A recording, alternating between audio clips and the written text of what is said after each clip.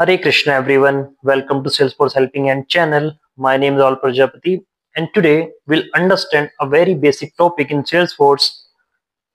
What is the difference between external ID and unique ID? Okay, so external ID field, that is the field that usually reference an ID from another external system. Means when we talk about the integration, so there is a Salesforce, there is a one another third party application or another system, you can say SAP, you can say some billing system, right?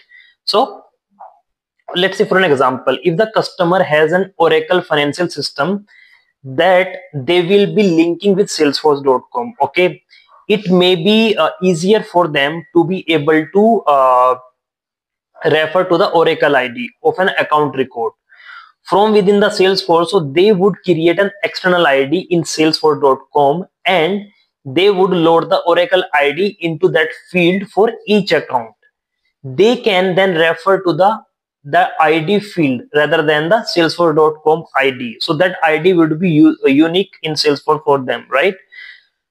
So here is some note. Note one is, let's say if we have an external ID field, that field becomes searchable in the sidebar search. We also can use the upsert API call with the external ID refer to the record.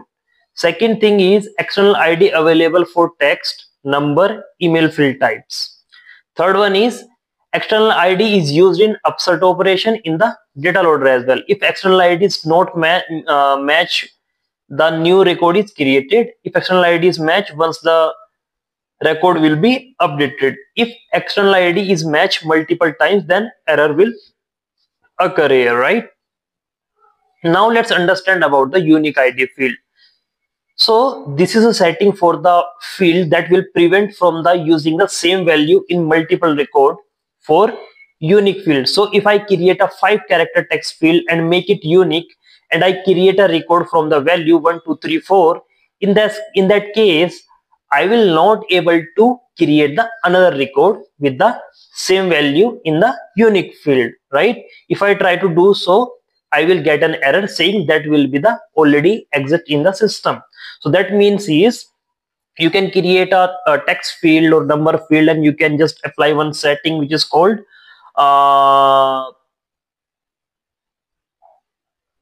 unique. I mean, this is the setting, you can make it unique. So in that case, it will allow you to only create the unique data in the record. Okay, so for more such scenarios and video, stay tuned to the Salesforce Helping Hand channel. Thank you so much.